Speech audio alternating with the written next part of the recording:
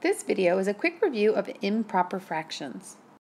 Remember to put the date at the top of the page and the topic, which today is improper fractions.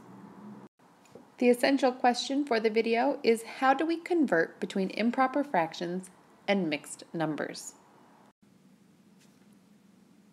We'll start by reviewing the definitions of our terms improper fraction and mixed number. An improper fraction is a fraction where the numerator is larger than or equal to the denominator. The value of an improper fraction is always at least one whole. An example of an improper fraction is the value 9/4. It's improper because there are 9/4 and our numerator is larger than our denominator. It's more than one whole. A mixed number is a value that is made up of a whole number and a fraction. A mixed number is also larger than one whole. 3 1/4 is an example of a mixed number.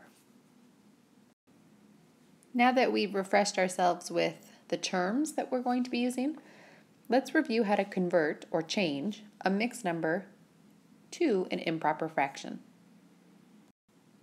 Let's use the number 3 1/5.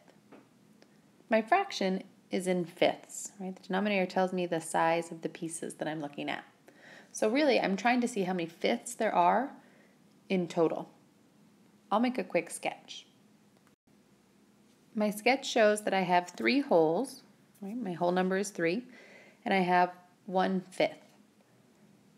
I want to see how many fifths there are. So I can do that by breaking my wholes into fifths. Each of my wholes has 5 fifths. Right?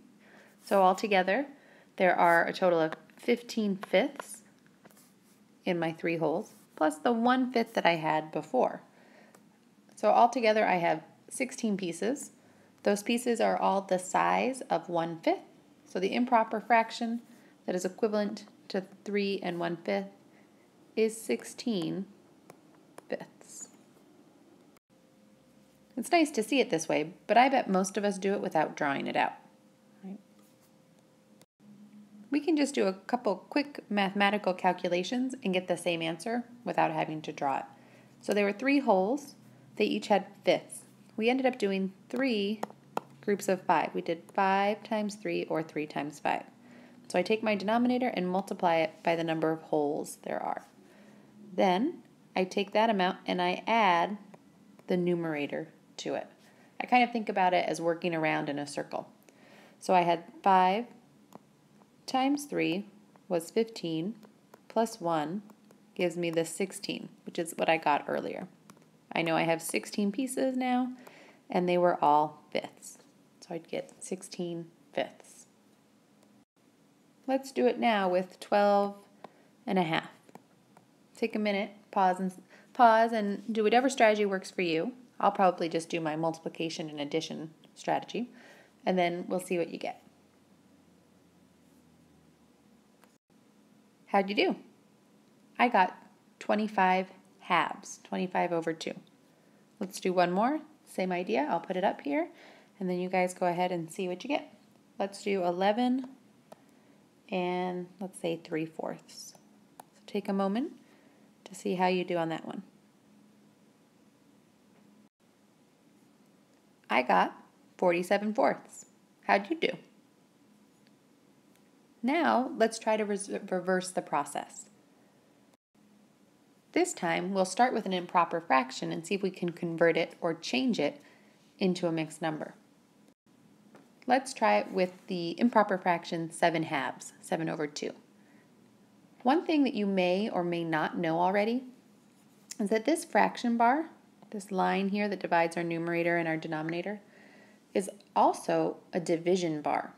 So we can turn this into a mixed number by thinking of this as 7 divided by 2. Let me go ahead and do 7 divided by 2. So 2 goes into 7 3 times. 3 times 2 is 6. There's 1 left over. Right? It's a remainder of 1. So that means if I have 7 halves, it really means I have 3 wholes, and then I had 1 left over. And remember, the size of my fraction was in halves, so the 1 that I have left over is 1 half. So we have 3.5. Let's try it again with 9/4. So in this case, my 9 over 4, right, my improper fraction, really it could be read as 9 divided by 4. I have all my 9/4. I want to see how many wholes that makes and how many I have left over. 4 goes into 9 2 times. 2 times 4 is 8. And again on this one, I have 1 left over. So I had 2 wholes that I was able to make out of my 9/4.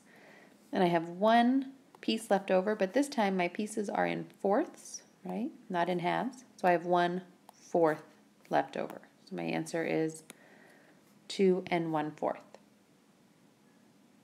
Try it one more time. This time I want you to pause the video and see what you get. Let's do it with the improper fraction 32, let's say 32/5. So we're trying to figure out how many wholes there are in 32/5 and what is left over so we can turn it into a mixed number. Go ahead and pause the video and we'll check in just a moment and see how you did.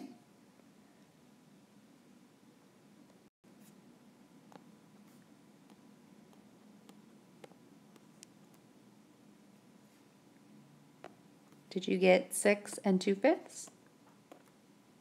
If so, you've got this down. You're on the right track.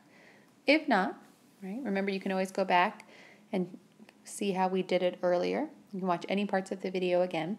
Our question for the day was to see if we could go back and forth and convert between mixed numbers and improper fractions. So check in with yourself and see if you were able to do that.